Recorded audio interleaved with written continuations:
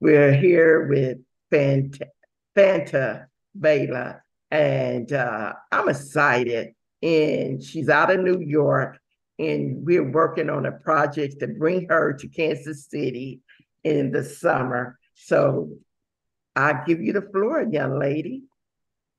Hello, my name is Fanta Ballo. I'm from Harlem in New York.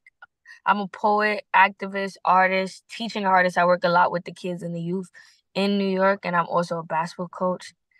And just a little about myself, I do a lot of poetry, and I use poetry as a form of activism and also a tool to motivate the youth to like talk about their feelings. And I'm really big advocate on mental health and getting young people to advocate for themselves through their words. Okay, how old are you? I'm 21. I actually turned 22 tomorrow, so Looking like you 16. yeah. Can you give us a little bit more information? Where did you go to school at? Where was you born at? Yeah. And uh, how did you come about writing this poetry? Yeah, so I went to for college, I went to Bar College at Simon's Rock for 2 years. I actually started college early. So I started college at the age of 15. I did 2 years, got my associate's degree, and then I ended up transferring to the University at Albany. Did 2 more years there, got my bachelor's at 19. I majored in economics with a minor in theater. Shortly after I graduated, though, I decided that I didn't want to work at the bank. I didn't want to work corporate. Like I wanted to be in these communities. I wanted to be impacting these people. So that's why I ended up transferring over to the art side. Poetry, I started writing poetry when I was 11 years old. And for a long time, it was just a hobby. It was something I did. It was never something I seen as a career. It was never something that I seen as profitable. I never thought writing or the arts was profitable until I would say my junior year of or the summer of my junior year, I started posting my poetry a lot more online. Ended up garnering the attention of singer-songwriter Shawn Mendes, who ended up giving me a grant to publish my first book, which I did for all the things I never got to say. And then that just opened the door for a whole lot of things. He invited me on his tour, so I opened up for him a couple of times. And that just pushed me to be like, I need to be doing this poetry thing. There's money there, but there's also so much impact there, and I'm just more happy there. So that's how the switch happened, and that's how I'm here today. Congratulations. I Thank know before we end this session, which you shared that poetry you did on Tamron Hall, you. but I Yeah, wanted to do some more information. So when we talked over the phone, you said that some of your family members was impacted by incarceration. Can yeah, you explain a little bit more, share with the audience? yeah. So my brother, well, we're not blood, but we're basically blood. He had turned himself in. He had to turn himself in. Probably like he's been locked up now for 2 years. Um, and unfortunately, due to he was supposed to be home November 30th. Unfortunately, they pushed his day back, so it's looking like he's gonna be home like probably a year and a half from now. So, and it's kind of like I didn't realize how much of a toll it would take on me until I realized that he was actually turning himself in, and just that psychological thing of seeing someone like turn themselves in, and then knowing that once they walk through those court doors, like you're not gonna be able to see them again. Like it makes you look at your idea of freedom and your idea of free uh, way differently, and just the mental toll it takes on not just you being home, but also the person that's in there and all the stuff they go through. And like you gotta hear, oh, they're in a box, or you gotta hear, oh, they need money to eat, or the CEO did this, and it's like it really made me realize that like it's so much that like could be rehabilitated, and so much that can be done before a person goes to prison. And then once that person is in there, it's not just them in prison. It's kind of like everyone that's attached to them is doing that time with them, and That's it's like right. emotional roller coaster the whole way through. You don't know what really is gonna happen in that whole time. You also have to live your life and navigate your life. So it took a real toll, especially with my poetry album, because before he turned himself in, he went to every studio session with me. Um and after he turned himself in, I haven't even brought myself to able to go to the studio since. Like tomorrow on my birthday is gonna be the first day I've gone to a studio since he turned himself in. So I ended up finishing my album at home. Um, so it's kind of like that mental battle that you people don't really think about, right? It's not just that person just went to jail and okay, like when they went to jail and they'll come back. No, that whole time life still goes on, and it's a lot of stuff that you have to unpack. You have to help them unpack, and it affects everyone. It's not just one person that gets affected. First of all, forgive me, but happy birthday. Oh, I thank you. pray that you truly have a good time tomorrow. Uh, Thank you. and you enjoy yourself and you take care of yourself. Thank Um, and you continue to stay focused. But also, we talked about, because you keep coming back to the mental health, and that's what's important. you. Mm-hmm. What do you think that the community, when it comes to mental health, uh, we all have, most of us have experienced this violence, not only within your own city, but the world has been so much violence that families has been impacted by so many young people, older people, babies are dying, and we're really not talking about it. We have this thing that is no snitching. What would you say about that? I would say honestly, it comes from us not holding each other accountable in a sense of we have this notion if it's not directly affecting me, then I won't say nothing. But when that happens and everyone is doing that, when stuff come about where people do need to speak up, or when stuff come about where it's like if things are said or people take accountability for their actions, then we wouldn't be in a space where it's like, oh, no snitching, or we wouldn't be in a space where people feel like they have no one to talk to, or we wouldn't be in a space where a parent is talking to their child and they not recognizing the weight of their words and how that affects their child, but they don't take accountability with that. Not a child lives with that, not a child acts out. So it's kind of like more like if we all do the work within ourselves to recognize how our actions affect others and how our trauma reach out in ways that we don't recognize, and how Mhm. just because we swept stuff under the rug for so long and then one day we blow up, and it's like if we addressed it right then, if we was real with ourselves, if we were real with each other, if we heard our friends or our family say something that is like it's questionable, and instead of being like, oh well, that has nothing to do with me, so I'm not going to say nothing, or I don't want to have that tough conversation right now, so I'm just going to let it go. When we address things like that, that is when we can come to a space where there's healing in our community, where there's people Right. taking accountability for their actions. But it's more so like the inner work. Like you have to be. It's okay to not be perfect. It's okay to be like, I messed up this time. Like, and that doesn't make me any less of a human. That doesn't make me any less of a good person. But like, my actions had a direct reflection on somebody else, and that you can't take away how somebody else is feeling, no matter how good your intentions were. So it's kind of like doing that self work that has helped me a lot to look at situations where it's like, Fanta, you was really wrong. Like you might have not had any bad intentions, but just because you didn't have bad intentions doesn't mean the other person wasn't directly affected by it. One of the things that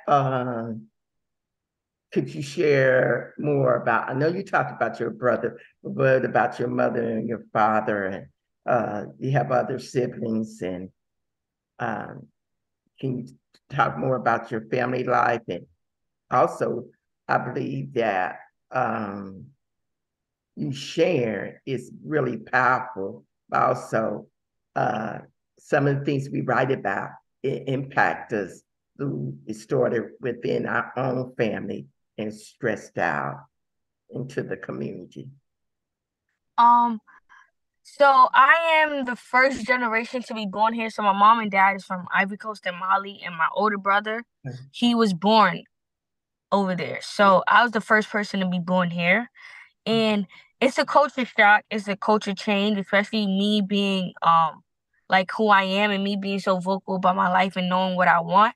That's not really heard of in a traditional household. especially because my parents are also Muslim, and it's it's so many rules and it's a life that they were already accustomed to before they came to America, right? And then you have a child who was born here who doesn't really know of that life that y'all grew up with. I know how to live in America. Not saying I've always known that I was West African. I've never denied my Ivorian and Malian background, but also I grew up in America. I've visited Africa twice, so it's kind of that culture difference in a way of the respects and the traditions that they grew up on is learning how to respect those traditions while also respecting who I am and the person that I've grown up to be. And a lot of times growing up, we didn't really see eye to eye. I think part of it had to deal with me just knowing who I was and having a strong voice at such a young age and not really knowing how to properly communicate exactly how I feel. And then also that language barrier between my parents. It was a lot of back and forth of not understanding each other. And I was somebody who always knew like that I can go. Like my parents never was the type to come to games when I was a basketball player. My parents never came to the games. My parents probably came to like one or two shows in my whole life. So I've always been that independent child, that go getter, that one that's gonna get it done, right? My parents didn't move me into college. It was just that dynamic of like parents, well, especially like African parents, feeling like if they do for you in a sense of they make sure that you have a roof over your head and they feed you, they've done their job. And it's kind of like growing up realizing that that's a part of parenting, but that's not the only part, right? It's how do you continue to show up for your child through their whole development. So that was a lot that we had a lot of back and forth. I have a poem called Ricochet, which literally talks about mental health in an African household. And it's like when you feel like you're just talking but not being understood, when your parents say stuff to you that you know they don't really mean, but they're saying it out of a place of trauma, a place of unhealed wounds, and it goes on to your child. And when you don't really acknowledge it, it just builds up. And after a long time, some kids fold. Me, I use that as fuel to make the poetry. I use that as fuel to tell my story. But a lot of people don't. A lot of people don't use that avenue. A lot of people turn to other things. A lot of people turn to drugs. A lot of people turn to the streets. A lot of people run away from home. A lot of people neglect family. And it's like, it's stuff like that. It's just little things like that that builds up over time. So me and my family now, we're getting it together. Like my relationship with my mom and my dad is getting better in a sense of like, I'm so secure in who I am. It's kind of like, this is who I am. This is what I can do. And we're going to figure out how do we navigate this life as not of how I pictured me and my daughter relationship to be, but how it really is. So we still got a lot of work to do, but we made it over the hump a little bit. Congratulations. I love hearing that. And I would really, before we move on, I would really like for you to share that poem that you just wrote about with you and your family, because there's so many other families, young people feel the way that you do, even though we may have different cultures. So do you mind sharing that poem? Yeah, no problem. Okay. Let me get some water.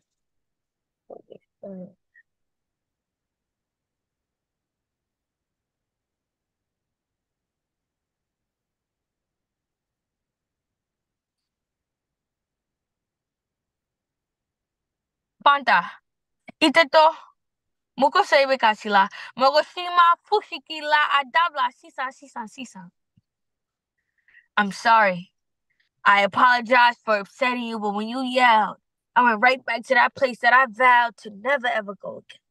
Took me to that place where my mama's voice became an old, so familiar ricochet, and I feel small, boxed in, closed up, trying so hard not to fall, to fail.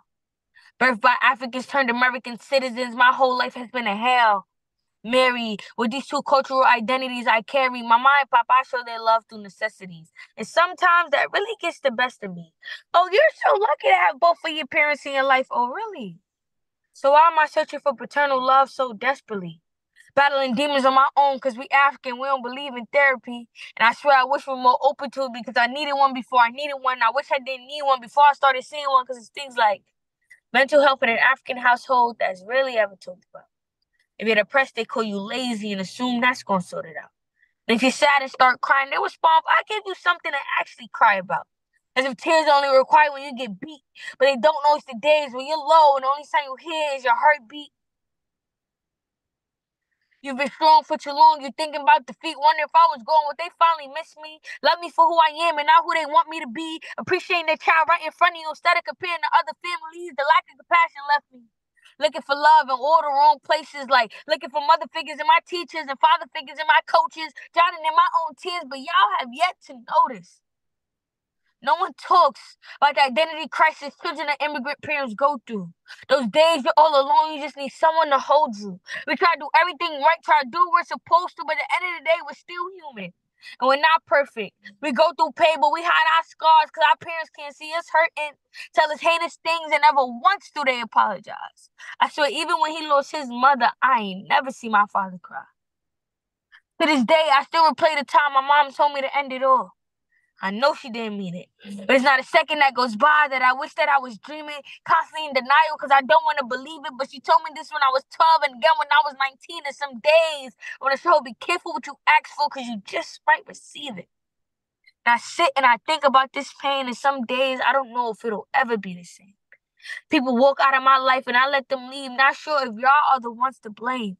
Still feel like that little kid who was waiting for the rainbow after the rain, waiting for mommy and daddy to show me love in a different way. For y'all to focus less on your actions and more of what y'all say, because sticks and stones never broke these bones, but your words, they hurt forever. And I'm hoping one day as a family, we can heal together. Thank you. I love it. I'm trying not to. Well, I'm holding my emotions in. That was so awesome. I'm so excited for you. I really am. I cannot wait till you get here. You have so much to offer to the world. I mean, uh, oh, I'm trying to hold it together. I loved it. I really did. Because you spoke for so many of us. And I loved it. I really did. And I'm excited again. I'm smiling because I know you're doing a lot of things and you took time out of your busy schedule uh, uh, trying to move. And some people probably wonder why you're in the court because she's got taking care of business before her birthday. And so I thank you for just taking time out and for me and for the organization. Of And course. if you had any, well, you really said something powerful, but who is your hero in your life? Do you have any heroes that you look at that I know your parents still support you and your life has gotten, your relationship has gotten better, but who are your heroes?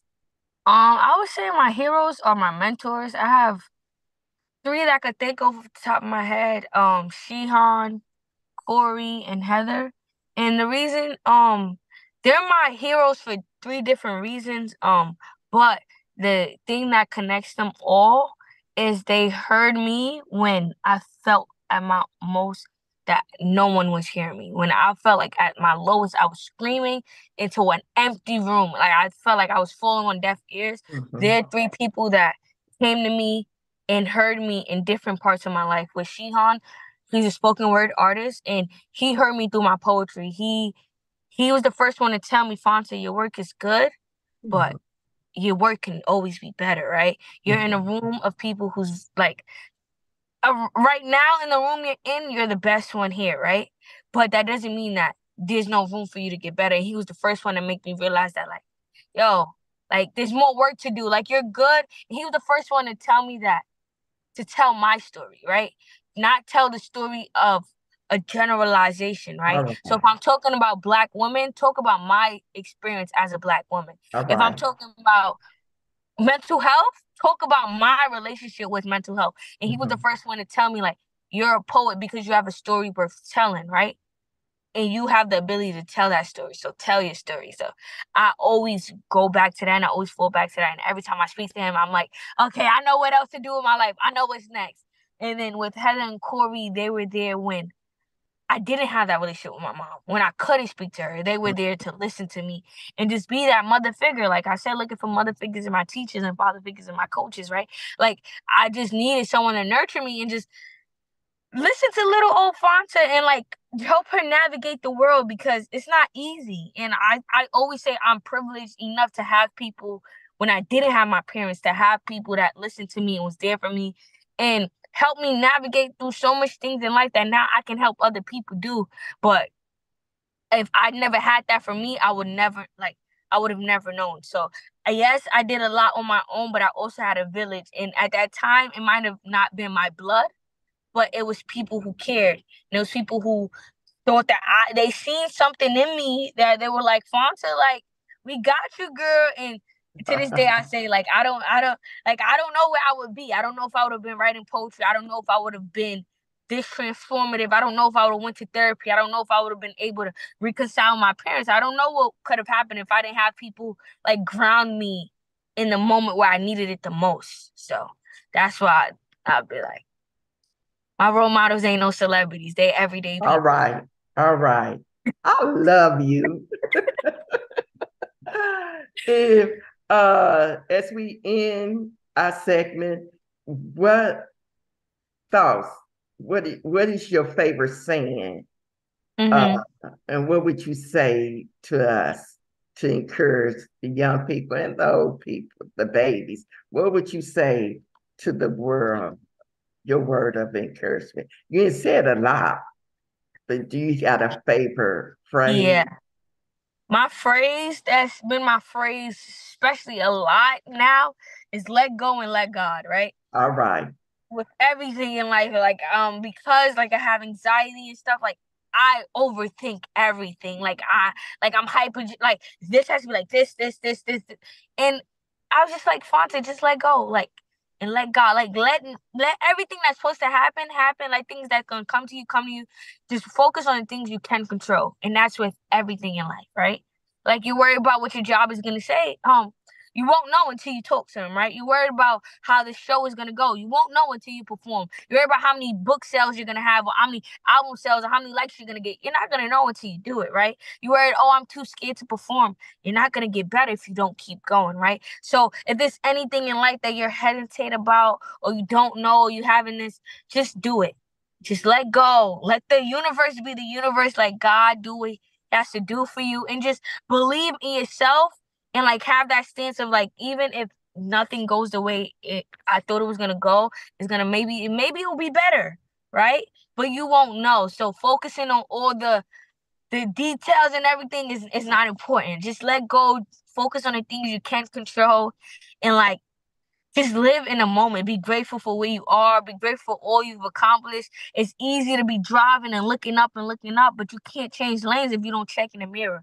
You can't change lanes if you don't acknowledge what's behind you. So it's just like you gotta just live. Like you really just gotta be in the moment and just recognize that it's just a privilege. Like it's a privilege for me to even be here speaking to you, right? It's a privilege for me to be able to even tell my story and for you to hear mine, right?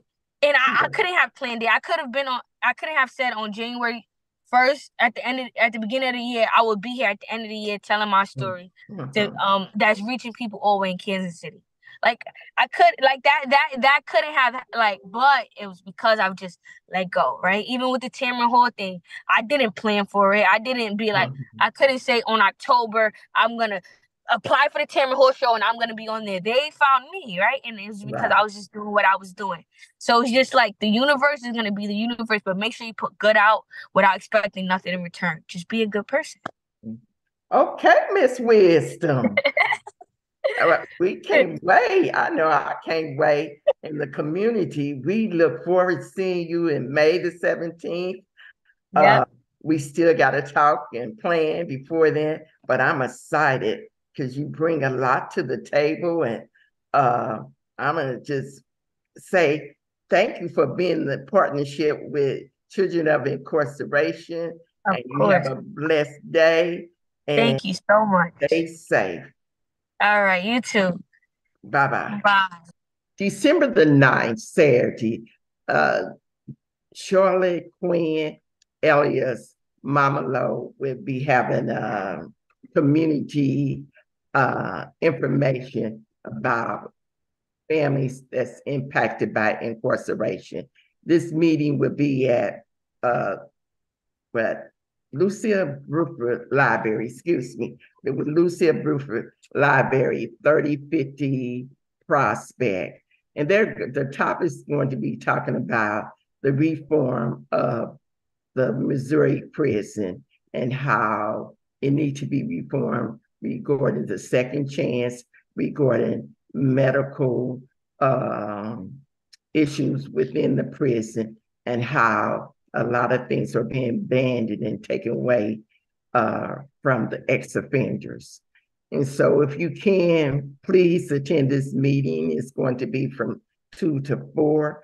If you need to talk to Miss Quinn, her number's 816-621-8428. Look forward to seeing you there. It's really a great meeting. Again, it is impacted for family to get together for your own behalf of your loved ones and advocate for the right they need inside the prison. This is brought to you by Kansas City Business Association, working to improve our community.